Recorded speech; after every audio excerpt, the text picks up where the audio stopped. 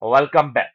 So in today's video, I am going to show you how to connect your Google Sheet with Python.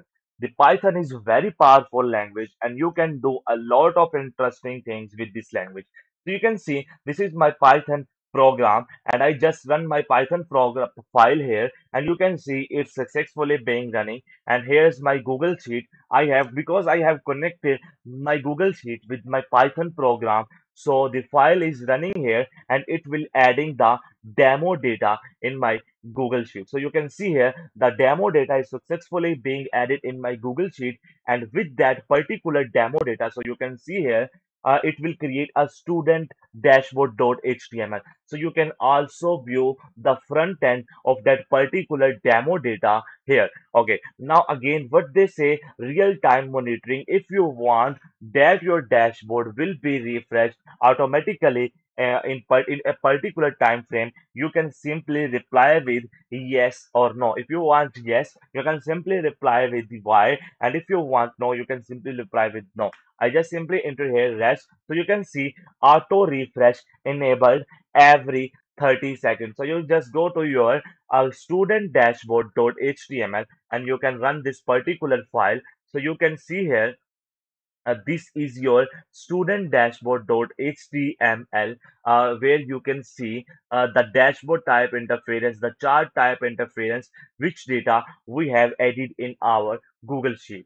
So let me show you how you can do it on your end and what things do you need to perform this on your system or your computer. So making this particular dashboard, we have used it here, the Python library, the plotly.com. Okay, so how you can do it on your end? Just open your Chrome browser and enter here the VS Code. Okay, so when you enter here the VS Code download, first software you need to download is that the Windows 10, 11. What is your operating system? You can download them and install them. So I have already installed here my VS Studio Code, so you can also install them. And the second thing you need here, the Python. Okay, so you just simply here the Python and the go to the first website which come to you, the python.org, and simply go to the download section and click on this all releases.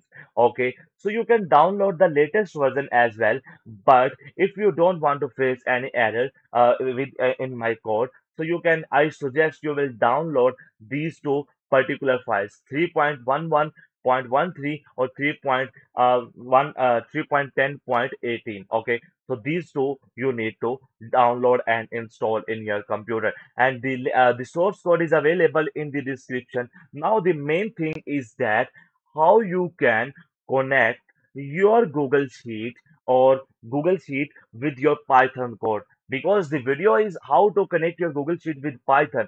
So for that, you can see the top 5 students by GPA and everything, key statistics, everything they will show you. No worries about it. Okay, so how you can connect your Google Sheet, because the Google Sheet is available in your Google Drive and the Python is available on your system. So how we can connect it? Yes, definitely we will use the API keys. So how we can get the API keys? Simply go to your browser and enter here Google Cloud. Okay, so Google Cloud Console. Okay, and when you enter here Google Cloud Console, simply open the Google Cloud Console here, and that's it. And after your come to that particular website, you simply click on this, select your particular account and select any and click on this agree and continue. So when you click on this agree and continue, you can simply search here the Google Sheet API. Okay, so when you open the search the Google Sheet API, you just simply click on this enable. So when you click on this enable, it will enable in your Google Cloud Console, and after that you will need to searching same like the Google Drive API. So we will wait to enable it.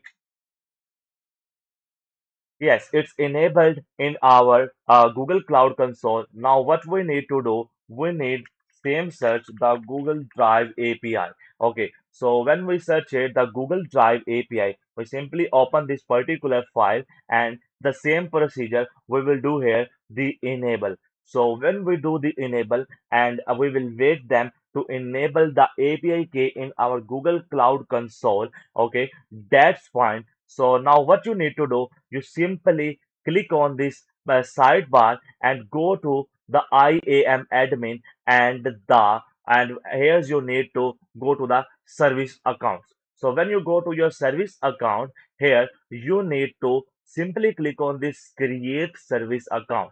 You can simply open this particular file, and right now we can add it here, the demo Python. Okay, the demo Python. So you can see here the way I have added the service account name, the demo Python, and simply click on this create and continue. So when I click on this create and continue, I don't need to do anything here, and simply click on this continue, and again I can simply click on this done. Now that's all. Everything is working fine, and I just simply click on this particular email and open that particular email like that. Okay, so you can see here the keys section here. Okay, so what you need to do, you simply need to go to your keys section and press on this add key. And when you click on this create new key, you can simply download here the JSON format and click on this create. So when you click on this create, a file is being successfully downloaded in your download folder. So you can open them due to so you can open them and come back to the details section and copy this particular email ID. Now, what you need to do, you can simply need to open here the sheet.new. Okay, so when you open the sheet.new, it will create a new Google Sheet in your Google Drive, and after that, you will come to here and you will run this particular file, and you will see this is a credentials file. So what you need to do, this is the file you have downloaded here. You can simply rename that particular file with this name and upload here. So you can see I already have them. So you can simply rename that downloaded file and upload in your folder. Okay. So or you can replace your file with my particular file. Okay. Now what you need to do the extra. So you can see here, you can also search here the sheet name. Okay, so when you search here the sheet name, so you can see this is a sheet name. I just copy this particular sheet name and go to here and rename this file. That's all. Now the main concept is that you can simply copy this particular email ID and click on this share button, and when you click on this share, enter that particular email ID and make it editor and click on this send. So when you click on this send, everything is working fine. So what you need to do again, the thing you need to do is that that particular downloaded file you will rename them and replace in your replace with your this file. Okay, that's fine. So I will do, and I will be back to you. Okay. So I have successfully changed the credentials.json with my downloaded file, because it have a lot of API keys. So on YouTube we cannot reveal them. So now you just simply click on this here and click on this run Python file, and that's all. It will checking the libraries. Don't worry if you don't have installed that libraries. You don't need to do a lot of things. You can simply wait. It will automatically downloaded everything. Okay, now you can easily able to see here in our new file we have successfully been connected to the Python, and what we need to do again here, we can simply open that particular dashboard student dashboard file here, and you can see we can simply click on this, press F5, and we can check out our analytics type of view here in front of you. Okay,